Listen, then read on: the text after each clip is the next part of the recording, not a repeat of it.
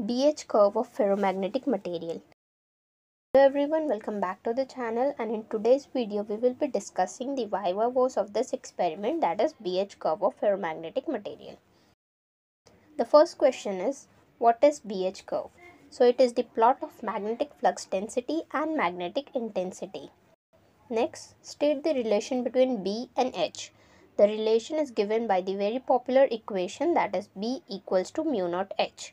Here B is my magnetic flux density, H is the magnetic intensity, and mu naught is the permeability of free space having value 4 pi into 10 raised to minus 7 Weber per ampere meter.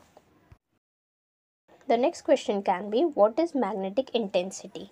It is denoted by the letter H, and it tells about the strength of magnetic field at any given point, or it can be defined as magnetic field produced by current flowing in the turns of solenoid, which gives us the formula as H equals to N times I, and the unit of magnetic intensity is ampere per meter. The dimensions are as follows. What is intensity of magnetization? So it is denoted by the letter I, and whenever a magnetic substance is placed in magnetic field, then the material will acquire a magnetic moment. So the intensity of magnetization is nothing but the magnetic moment per unit volume, that is I equals to m upon v. The SI unit of intensity of magnetization is ampere per meter. Next question, what are ferromagnetic substances? Now these are the substances which are strongly attracted by magnets, and when a ferromagnetic substance is placed in magnetic field, then they will get strongly magnetized in the direction of magnetic field. The examples are iron, nickel, cobalt. Now since this entire experiment deals with ferromagnetic materials, so they can possibly ask you to state some properties of the ferromagnetic substances. So the properties are, they have positive and large value of magnetic susceptibility. The second is, they have permanent magnetic moment. And in case of non-uniform magnetic field, they will rapidly move from weaker magnetic field to the stronger magnetic field. Domain formation is a feature of which substance? The answer is ferromagnetic substance. If you remember the diagram, in one domain we have all the atoms aligned in the same direction.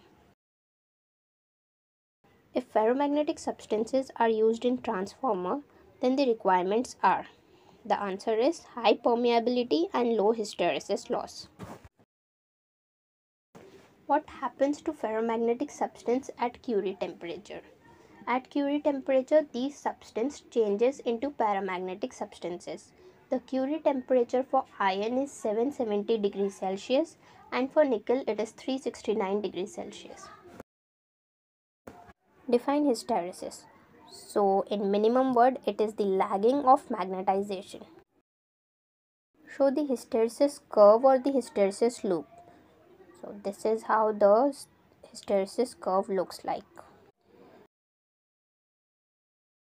Next question, what is hysteresis loss? Hysteresis loss is determined by the BH curve, and it shows the loss of energy in magnetizing and demagnetizing of the substance. The area of the loop gives the value of the hysteresis loss. What is retentivity? Also called as remanence, and it is the property by virtue of which a substance retains its magnetism even in the absence of the magnetizing field, as you can see in this graph.